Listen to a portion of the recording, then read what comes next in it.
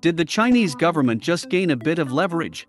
Billionaire Jeff Bezos accuses rival Elon Musk of being in the pocket of the CCP because China is Tesla's second largest market. Jeff Bezos on Monday questioned whether Elon Musk's takeover of Twitter would bring the company under Chinese influence.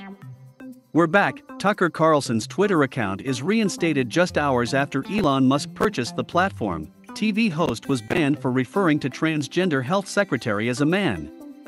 Human rights groups raise fears over hate speech after Elon Musk's $44 billion Twitter takeover as self-described free speech absolutist vows no moderation and to stop banning users. "Elon is the singular solution I trust."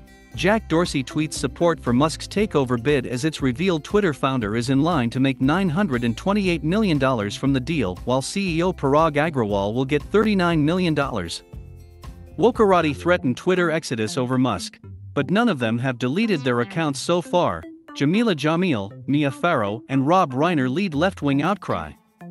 How Musk will put his mark on Twitter. New boss wants to ditch ads in favor of subscriptions that can be bought with Dogecoin, introduce longer tweets, turn HQ into homeless shelter, fire woke staff and kill bots. In my opinion, this is interesting to see play out. Jeff Bezos makes an interesting point and wonder how much influence the CCP has over Musk. Tucker Carlson's voice should have never been silenced, and good to see his account is reinstated. Of course human rights groups are scared, but where were they when others were being silenced? Jack Dorsey is a weirdo and is making tons of money off this transaction. I wouldn't buy a subscription to that platform, but these woketards should leave. Those are my thoughts. What are yours? Leave them in the comments below. Please share this video for education and awareness. For the Dum Dum News channel, I'm Dum Dum.